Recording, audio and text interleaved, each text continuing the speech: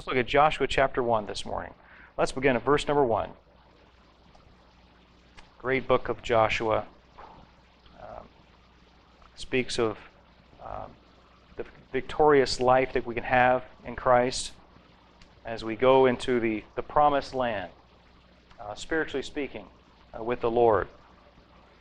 The Bible says in verse number 1, "Now after the death of Moses, the servant of the Lord, it came to pass that the Lord spake unto Joshua the son of Nun, Moses' minister, saying, Moses my servant is dead. Now therefore arise, go over this Jordan, thou and all this people, unto the land I do give to them, which I do give to them, even to the children of Israel." And God has given us an opportunity to walk closely with Him and to have victory in our life over all of our enemies. Think of how many enemies we have against us, and the devil, ourselves, our flesh, the world, okay, that combat us daily. And God has promised us the victory, and that's what He's promising here to Joshua. And we, by the grace of God, can live in the victory. When Jesus died, and He said He said it's finished. Remember He said that? That was victory that day. That was victory over the devil. That was victory over the curse of sin on this earth. That was victory over hell. Amen. Then He raised Himself from the dead. He sealed the deal when He raised Himself from the dead. Amen. That was just like, yeah! That was the last nail in the coffin for Satan. He knew then, oh man, I'm done. I'm done. Praise the Lord. Amen. And that same resurrected power is in you as a believer. Because He made you alive. Remember, you were dead? You remember that? When you were dead to God? You were dead to the Bible? Dead to worshiping God in the right way, and loving God. You were dead to all that. But then He made you alive. Now it's like, whoa, I get it now. Well, this is great. I'm alive. I woke up. Right? Isn't it nice to be awake? You're not in a spiritual coma anymore. Amen. Came out of the spiritual coma. Isn't that wonderful? And just as Joshua and the Israelites experienced that victory in the promised land in Canaan, we can live in that victory by the grace of God. And I say by the grace of God.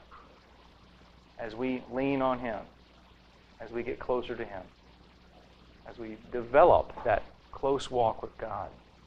Right? He says here in verse number 3, "Every place that the sole of your foot shall tread upon, that have I given unto you, as I said unto Moses, from the wilderness and this Lebanon, even unto the great river, the river Euphrates, all the land of the Hittites, and unto the great sea," speaking of the Mediterranean, "toward the going down of the sun shall be your coast. There shall not any man be able to stand before thee all the days of thy life. And as I was with Moses, so I will be with thee. I will not fail thee, nor forsake thee." Will you take that promise today personally to yourself? The Lord saying to you, I will be with thee. I will not fail thee, nor forsake thee. Amen. That's a good verse to meditate on, isn't it? We're going to talk a little bit about meditation today. Look at verse number 6. "Be strong and of a good courage." Because we serve a strong God. Not because we're strong. Because we're little sheep. We're frail. And the big bad wolves can grab us and they can scare us, right? We scare easily. We're little sheep, but we got a big, strong shepherd. He's big and strong. He can handle all those wolves. Get out of here. Leave my sheep alone. But we got to stay close to the shepherd. Don't be wandering off and think you're going to be okay. These promises here are conditional on us walking with God, right? If Joshua chose not to walk with the Lord, then these promises would not apply, right? God expects us to stay close to Him. Okay? It's then that we can experience the blessing of His protection and His love. We can't think that, well, I love you, Jesus, but I'm going to go off and do my own thing now. And expect God's blessings and Him just, okay, all right, yeah, that's okay. No, It don't work that way. Now, He still loves you. He'll never stop loving you. But if you want to wander, He'll let you wander. Put you in for a rough road. Real rough road. And as a child of God, you can't do that and not feel guilty. Now, maybe when you're lost, you could get away with it seems. But I mean, you still had a conscience, but you could sear your conscience, and sin didn't bother you as much. But now, oh my. You can't do that. It just, you'll be miserable. I believe a backslidden sheep, a Christian, is more miserable than a lost person when they're out in sin. Sin bothers you now. That's a good thing. That's a sign you're saved. Right? Amen. So what it ought to do is when we get that, it should be like, hey, get right with God, you know? It should help us to come back to Him. Remind us, you know? Hey, you're one of God's kids. You can't just go off and do whatever you want to do. Right? Get back to the shepherd.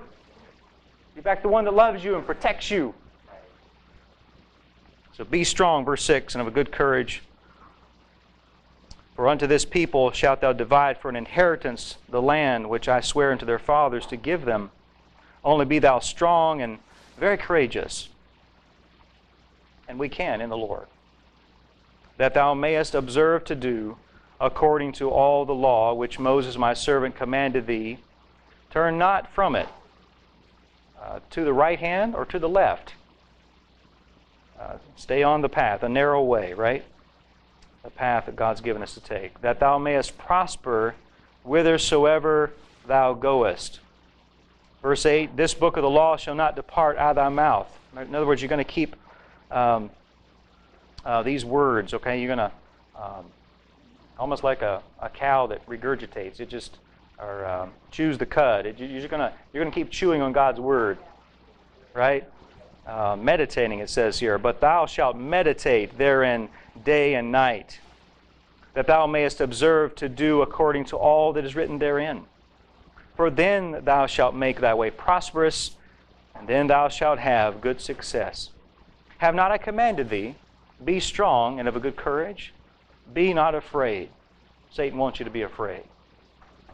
He's always wanting us to live in a spirit of fear, but God's not given us a spirit of fear. Right? Of love, of power and love and of a sound mind. So be strong and of a good courage. God wants His sheep to be valiant sheep for Him. Okay? Strong and of a good courage. Be not afraid, neither be thou dismayed, for the Lord thy God is with thee whithersoever thou goest. Wherever God leads you, whatever He calls you to do, He's going to be there right alongside you to give you that strength and that grace and that power, that protection and that love. As long as we stay close to Him. Amen? What a blessing. So I would draw your attention today to that verse number 8, where it talks about the book of the law. This book, we have this book today to follow. And it is, you might say, your map for life, your road map to follow. And if you'll follow it, you'll stay on course. You'll stay out of a lot of trouble. Amen? You won't get off on the wrong road. There's a lot of dead-end roads in life. A lot of dangerous roads. A lot of roads that are right beside a cliff. You don't want to go down those roads. It could mess up your life. But if you follow God's map He's given us for life, you'll be in safety. Now, who would take off on a trip nowadays without some kind of GPS or a map or something? If you've never been there before, who would just say, well, we'll get there eventually. I think it's east. Let's just head east. You know? But isn't that the way a lot of people live their lives? They got very little direction. They're not following God. They're not following His Word. Right? They're going outside of God's protection and love. And they think everything's going to be okay. It's not going to be okay. You're headed for danger. Right? Destruction. That's right. So God gives us the book. We have the book. And it tells us here that we need to meditate on His Word. So important. So meditate means continued thought, revolving in the mind over and over. Serious contemplation on the Word of God. There's a real blessing, amen, in meditating on God's Word. So it's one thing to read God's Word and then to put it down, but it's another thing to meditate on it. Okay? Yeah, just continually be bringing maybe a certain passage that God gave you for the day, maybe that morning as you read your Bible, and you try to meditate on that throughout the day. Not just, okay, I read my Bible, I'm good. And you set it down. But if you have to, write it down on a little index card and keep it with you that day and pull it out from time to time. And, oh yeah, that's a verse I read this morning. And try to keep that in your mind. It's going to help you a lot. Amen? This book of the law shall not depart out of thy mouth. It's almost like you're talking to yourself, kind of. It's in your mouth, right? It's there. But thou shalt meditate therein day and night. So meditation, so important. Let's look at just for a moment this morning how to have good success. Now the world says you need to get a good education, and you need to get a big paying job, and you need to have this and that, and whoever has the most toys wins, I guess. And that's the world's philosophy. The more toys you get, the more successful you are, right? But we know that's not true. It's not true. My dad would just tell me he's over in Toronto right now, and he was out shopping or something and met this gentleman, and older gentleman, and a businessman, and a very wealthy man. But Dad noticed he was just looked very downcast, right? Dad went over to him, started talking with him. The guy didn't want to talk. But my dad is not one to take no for an answer. He persists. And God can use that, Now I'm more of a type, okay, I'll leave you alone. But it was God's will that he persists with this gentleman. That's another thing, too. It's important to be led of the Spirit. Because maybe sometimes God does want you to persist with a certain person, right? They don't want to talk, but they need to talk. Well, such was the case with this gentleman. And he opened up to Dad. He said, I don't talk to just anybody. He said, I can't believe I'm opening up to you like I am, but it was God's will, right? Well, he starts sharing about how that last night he was going to commit suicide. But he said, I'd put it off till tonight. He said, tonight I was going to do it. And so God had my dad at the right place, the right time to speak to that man. Wealthy man. He's an art dealer. He deals in art. Sells paintings and so forth, really expensive paintings and art and stuff. And Dad witnessed to him, shared the Lord with him, and had a real good witness. And he says to my dad, what's your name? I said, John. He said, they call me John the Baptist. Some people call my dad John the Baptist, kind of a nickname. He said, I want you to come out to my vehicle. I got something to show you. So he takes him out to his vehicle, and in the back of his vehicle he had these paintings, right? And he pulls one out, and it's a reprint of a famous painting of John the Baptist. And he said, this is worth hundreds of dollars. So I'm going to give this to you. Isn't that something? Yeah. Incredible. So I had a great witness with the gentleman. But just goes to show you, just because you're successful in the world and it seems like you got it all together, that's not what real success is all about. It's true? Yes. Yeah. That's right. The eyes of man are never satisfied, right? The more you get, the more you want. And a lot of that stuff it's a lot of trouble. Big houses, big headaches. The more toys, the more stuff you got to look after. It's like, right? It can actually be a real pain.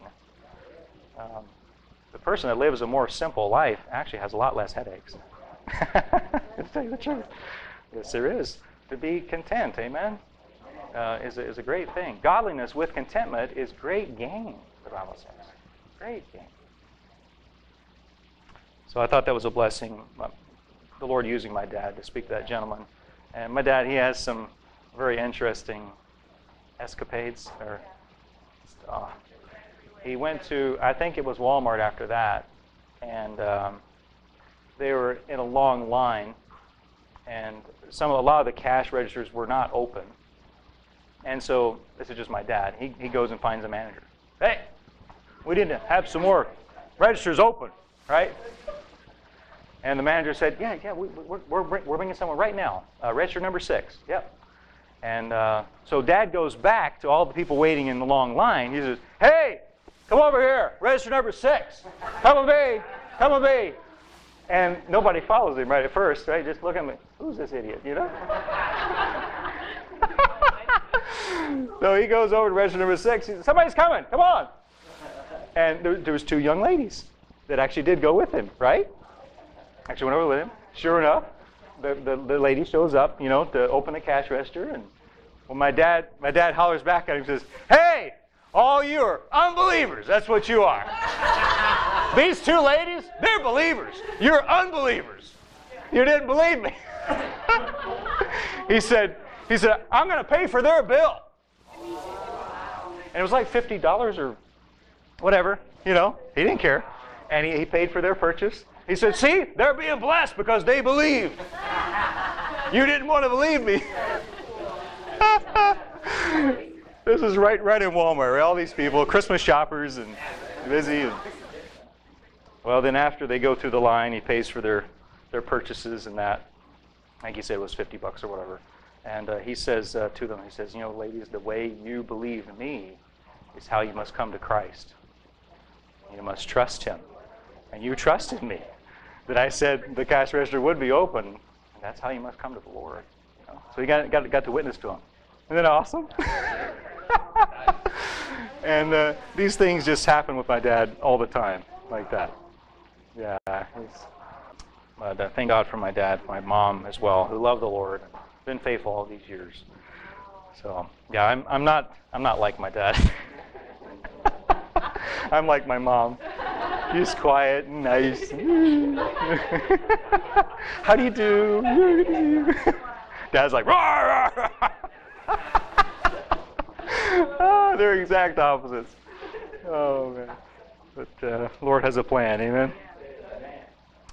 So let's look at how to have good success this morning. Let's go to now Psalm 19, if you would. Psalm 19.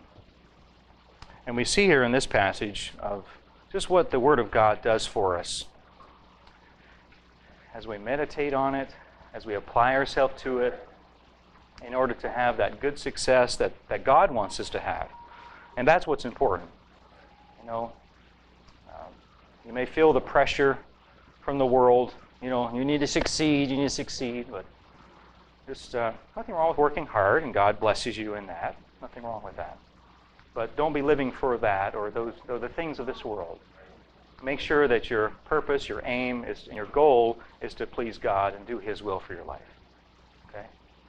And if it may be at some point God wants you to move on or He wants you to give up that job, don't just hold on to these things sometimes. You know, maybe He's got a plan for you. Maybe He wants you to be a missionary.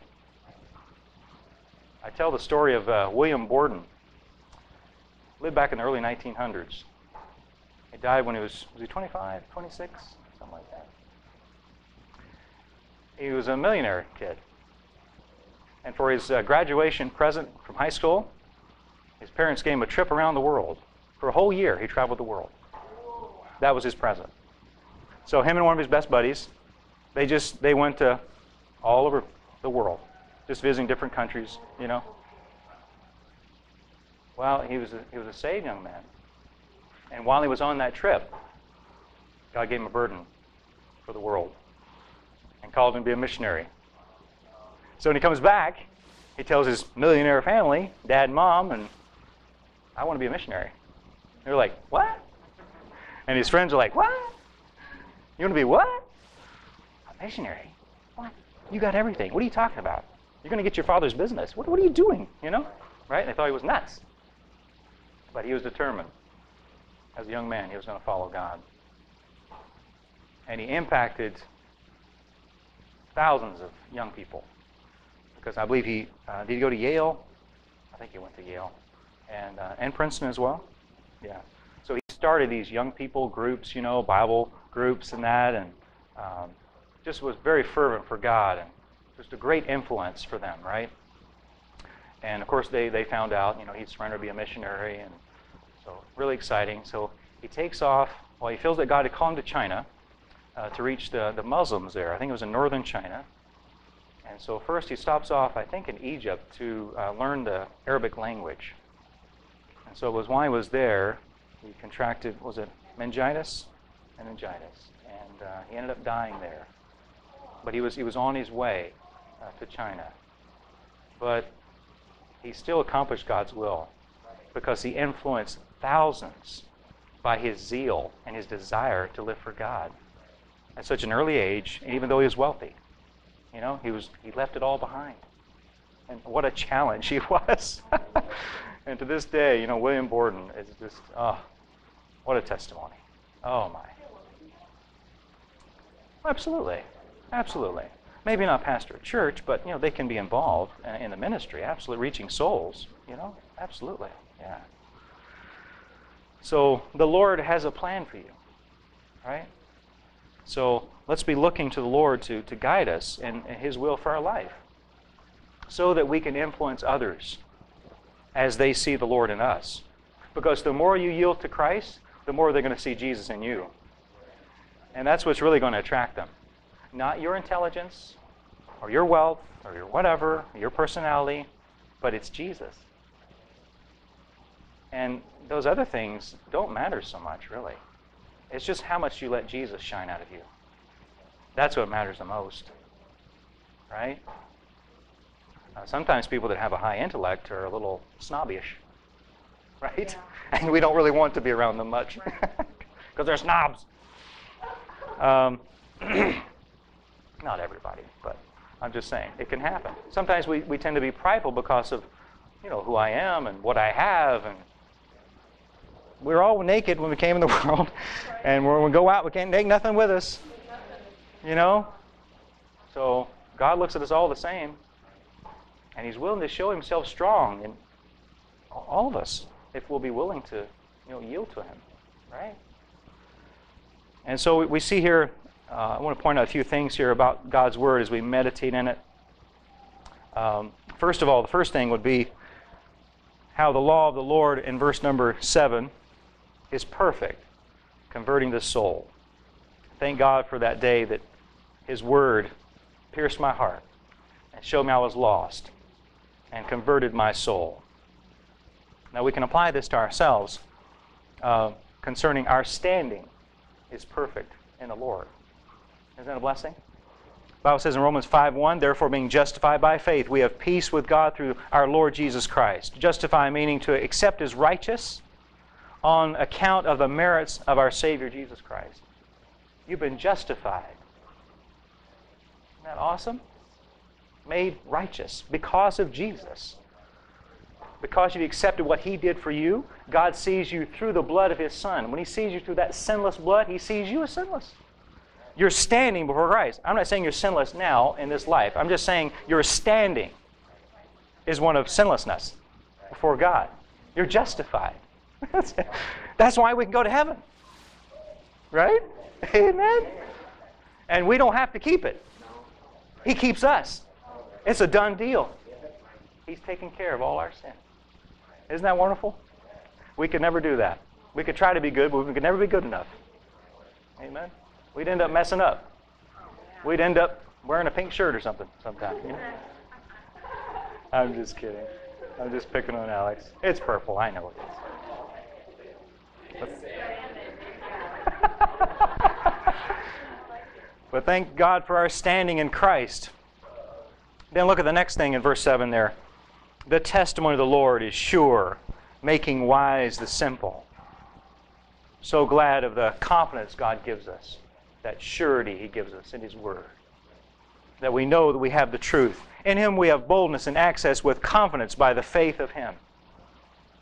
So thankful that I know I'm in the right way. It's truth. It's real. Right?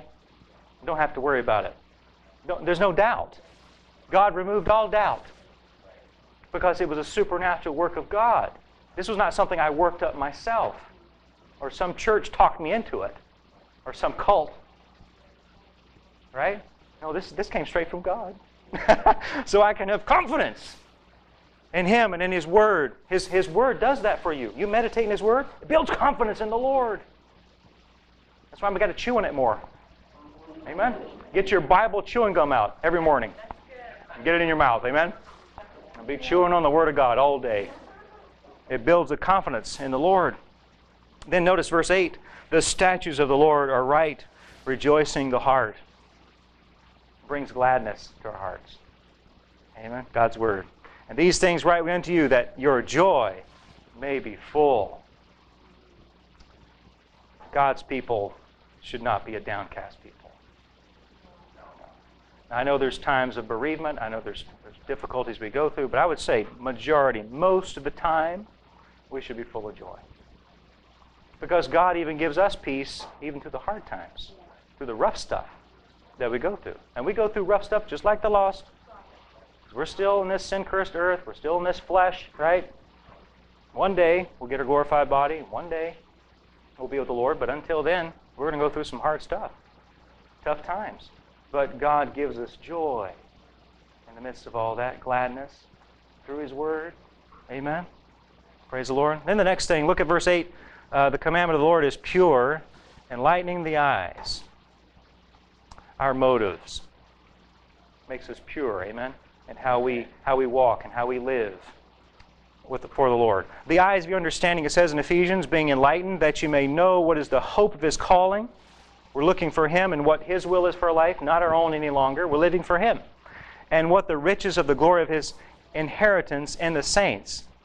Looking forward to inheriting one day what the Lord has for me, what He has for you. Heavenly rewards with God. Isn't that wonderful? We have so much to look forward to. Yeah. So God helps our motives to be right down here in this earth.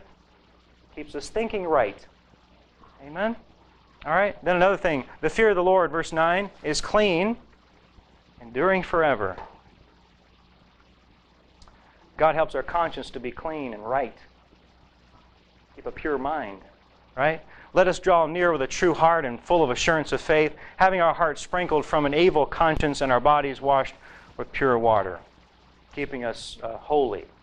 Our bodies are the temple of the Lord, and God wants it to be a holy temple for Him to dwell in. The Word of God keeps our conscience right. It's a good thing to have a good conscience before God, clear. Isn't it nice to be clean? Have a purity, a cleanness?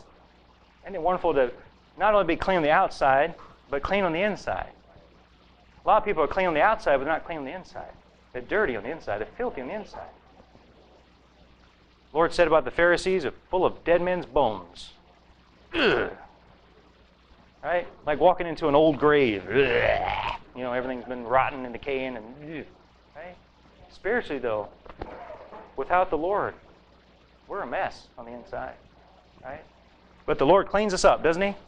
And His Word keeps us clean, keeps us right, our minds clean and pure, and helps us to be renewed, amen, in our minds. Verse 9, it says, the judgments of the Lord are true. God helps our allegiance to our God, helps us to stay true to Him. Wherefore, we receiving a kingdom which cannot be moved, let us have grace whereby we may serve God acceptably with reverence and godly fear.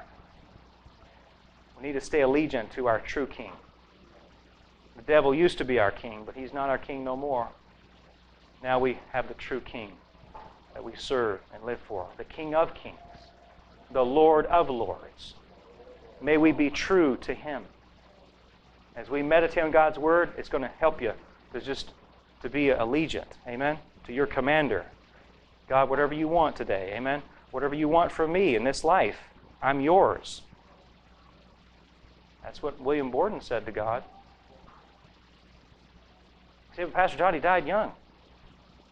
What great reward he's going to have in heaven. Think of how many, he's still impacting lives today by his testimony.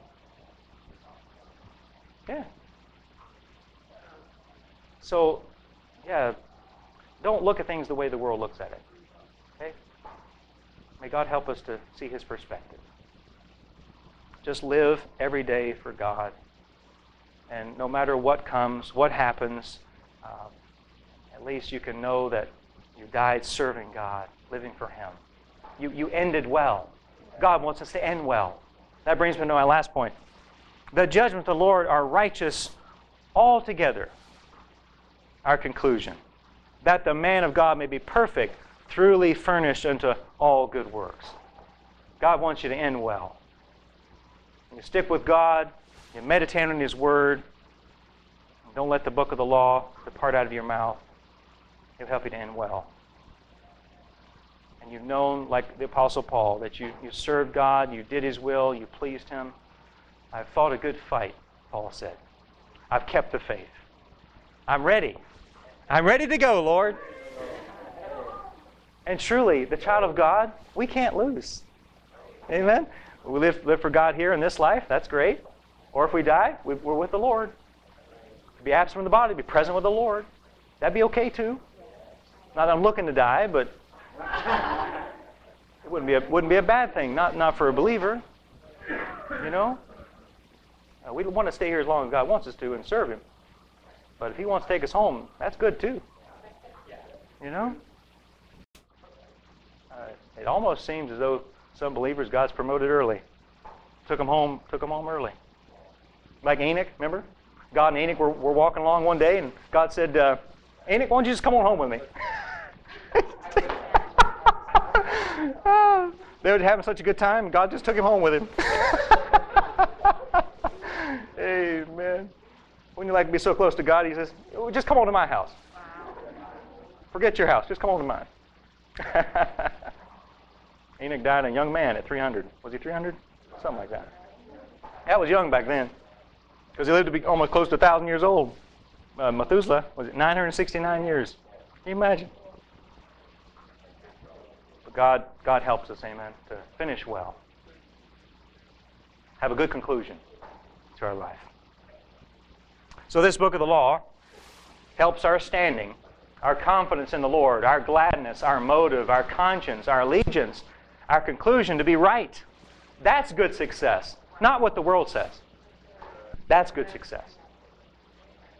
So, you got the Word of God. Let's meditate. And go back to Joshua 1:8 just for a moment.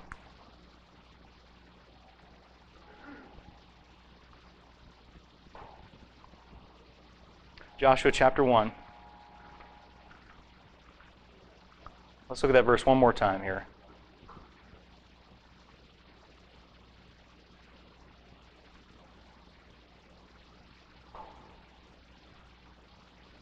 Will you read it with me?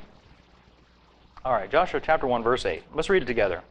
This book of the law shall not depart out of thy mouth, but thou shalt meditate therein day and night, that thou mayest observe to do according to all that is written therein. For then thou shalt make thy way prosperous, and then thou shalt have good success. So as you're meditating on God's Word, He's going to help you then to apply it. Put it into practice. Right. It's not enough just to meditate. You've got to take a step further than that. And put some legs on those prayers. Amen. Lord, I know my neighbor needs Jesus. And you pray for them, right? You think about them. That's good. Nothing wrong with that. But maybe God wants you to take him a Christmas present or something, or a birthday present, or maybe some cookies, or wants you to reach out to them, be kind to them, right? So you put some legs on those prayers. He helps you to do what you know that He's leading you to do. Right? Amen. So let's have the success that God wants us to have. Let's be aiming for that, not the world's success. The world's success, I saw a picture one time of a guy that was on like a roller, almost like a treadmill, and it was going real fast, and there's this hook hanging down, right? And it's got like a $100 bill hanging in front of him. He's like, he's trying to reach it, And that's the way it is with the world, It's just a lot of you are just wasting your time, wasting your life away. That's right. That's right. It's almost like it's always out of reach, that final whatever happiness that they're looking for and success. But God gives true success. Good success. Amen. If we'll do it His way, And we'll take this wonderful map for life, and we'll read it, and we'll meditate on it, and apply it. Amen. That's good success. All right, let's pray. Father, thank you, Lord, for this day. Thank you, for God, for what you've done in our hearts. Thank you for these good verses, Lord, in Joshua and the Psalms, God, that you've helped us with today. Lord, may we remember, God, this week, Lord, to chew on your word spiritually. God, as you give us something in the morning, may we chew on that all day, God, and walk with you and meditate on you, Lord, in your word, and so that we can then apply it and have that good success in our life and fulfill your purpose and your plan for us here and impact lives around us. Lord, thank you so much, God, for the blessing, God, is to be in your service. And you, God, are our true and rightful King. And God, we honor you and worship you today. Thank you again for your love to us. In Jesus' name, amen. Well, God bless you.